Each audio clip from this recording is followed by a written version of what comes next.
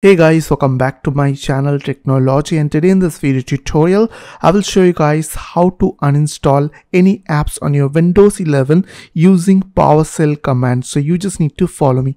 So firstly you just need to go to your start or search window, type PowerShell, and after that right click on Windows PowerShell and click on Run as Administrator.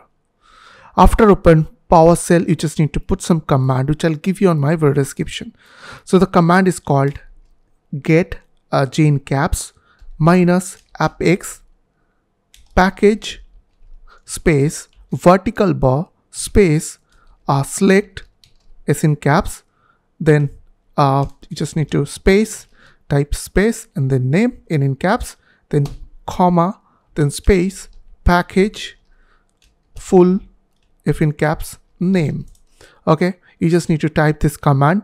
After that press enter from your keyboard. Okay, and now you will get all your packages, means apps, with full name.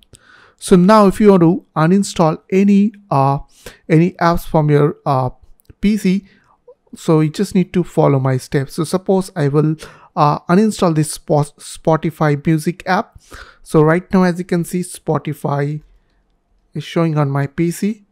So now if you want to uninstall any program, you just need to copy the name of your apps which you want to uninstall, and after that you just need to type the command is called get, then -appxpackage, then package name, which is in my case